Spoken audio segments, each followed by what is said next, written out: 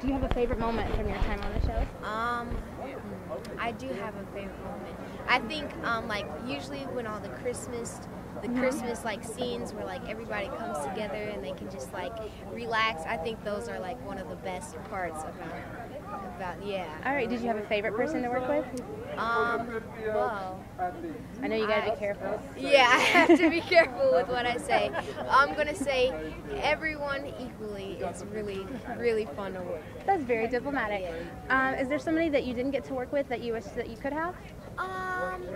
No, I think I got to work with everyone that like I really wanted to work with. So I think, yeah. All right. One last question. Was there something like what was the hardest thing having to do?